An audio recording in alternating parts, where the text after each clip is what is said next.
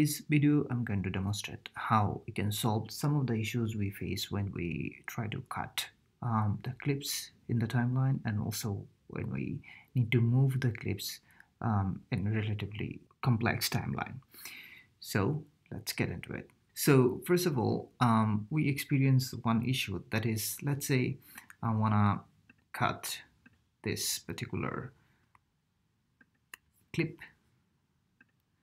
and I want to paste it here, let's say here, and if I paste it,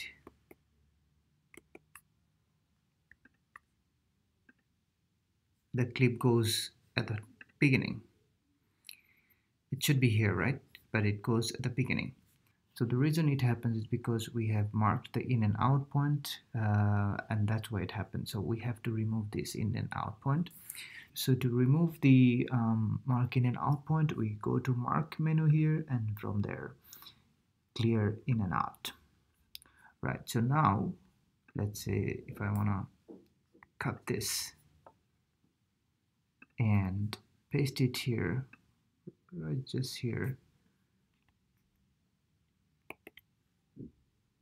So as you can see, it has been pasted here.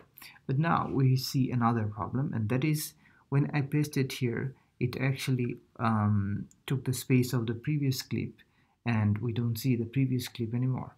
So that's a problem. So how we fix it as well? Well, to do that, we right click on the clip we want to cut. Instead of using cut, we use ripple cut. And then we don't even need to think about the space in between. It automatically fill up the gap. And then if we want to paste here, we right click and then paste insert instead of paste. So now as you can see, this clip on the right place. Another thing, when you need to move, maybe I need to move this clip here, or on the right or on the left. So this is pretty simple as well. Go to edit menu and first select the clip, and then go to the edit menu, and then scroll down here, swap clip towards left. Similarly, if you want to do it on the right, just click on the right. That's how you can do it. Now, alternatively, you also can do it on the cut page in a different way. Let's say I'm on the cut page now, and I want to move this clip to here.